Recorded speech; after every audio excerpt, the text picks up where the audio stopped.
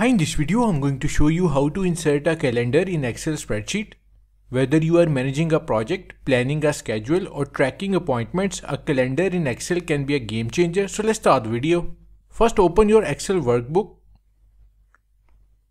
and select the worksheet where you want to add the calendar. This is a sample employee data containing a column joining date. To add date using date picker in Excel, click on the developer tab in the Excel ribbon. If you don't see the developer tab, then click on file and then click on more options.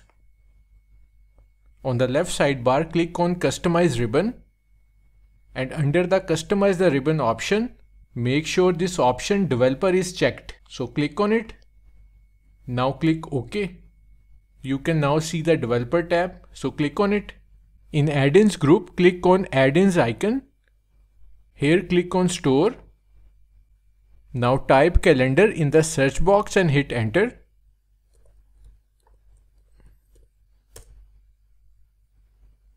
Click on add button next to mini calendar and date picker add-ins. So click on add button. Click continue. A date picker will be added to your Excel sheet. You can place the calendar wherever you like. Simply use drag and drop. Now to insert date using this date picker, click on the cell where you want to insert the date. Now select the date from this date picker.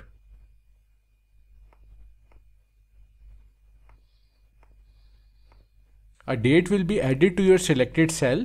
If you don't need this date picker, then simply select it and press the delete key on your keyboard. To have this calendar back, click on add-ins and then under my add-ins, click on this mini calendar and date picker and then click on add. So that's how to add a date picker calendar in Excel. Thanks for watching.